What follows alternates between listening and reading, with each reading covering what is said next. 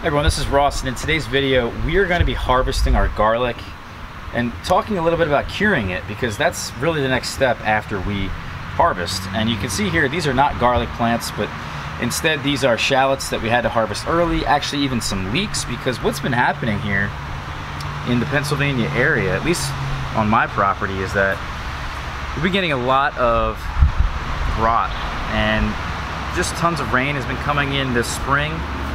All throughout May for the most part. I think last night it rained almost 3 inches. And then today it's supposed to rain like another 1.5 inches. So we're just getting pounded with rain, it seems like, at certain times of the year, especially now. And I just want to make sure I'm coming in here and protecting my garlic, because I don't want it to rot. We have a lot of it planted throughout the property. We've been harvesting scapes, so with our hardneck garlics, we've already done that, essentially where we just take off the tops here. You can see that the flower head is now missing. Here's what a scape looks like on some of these that are a bit slower to do that. And what we're essentially looking at when deciding on harvesting garlic is, one, the rain, always considering rot, because if we get rot on these garlic plants, it's just going to be very difficult to store them. And that's really the whole goal with garlic, is to have garlic all wintertime until next spring, when you can then harvest them again. So for me, and what I've read in Ron Engelland's book, How to Grow Great Garlic, is that he recommends harvesting garlic when you've got about 6 healthy leaves. So these bottom leaves here are now starting to brown, and it's kind of really just up to you. It's kind of just like a guessing game in a way. I mean, there's no sort of right or wrong reason, I think. It really depends on your climate and what's happening at that current year. So for me, I just pulled this one up.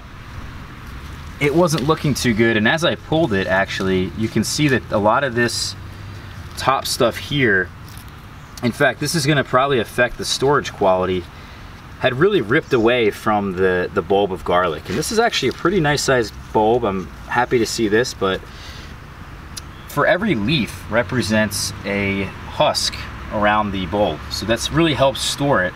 And that's what Ron in his book really mentioned, was that you need to have at least 6 leaves, because each leaf is going to represent a husk around the bulb. So that's really what we're focusing on now, because I'm really concerned with rot, and I should be concerned, even though that this is in really well draining soil. This is a really great soil mix here. I don't even have it in the native clay like I've had some of my shallots and some of my leeks. But I think what we want to do is come in here and very carefully observe these, because we are going to get rain even later today. I don't want these things to rot.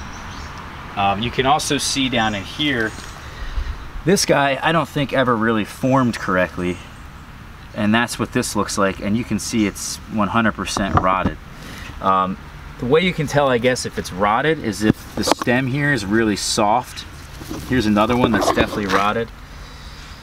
So it's upsetting to see, but this is reality, and this doesn't even look like garlic to me, but you can tell it's definitely rotted. So I'm going to come in here, really make a good evaluation on some of these, and make a good decision. You can see these look a lot worse down in here. I don't exactly know why that is, but these are showing many more brown papery leaves, and actually they have a lot less green leaves as well, which is kind of sad. And I think what had happened was, and what I tried to do this year, was I wanted to really play around with the planting date of my garlic. And these are different varieties. They're a different sized bulb, or different sized cloves when we planted them. But I really wanted to play around with this and see if I could figure out what the best planting date was here in my climate. Not just go by the books, not just go by, you know, every online source, but really get it down. And over here we actually planted these August 15th. This section here, or maybe even August 1st, if I'm recalling correctly. This I think is August 15th.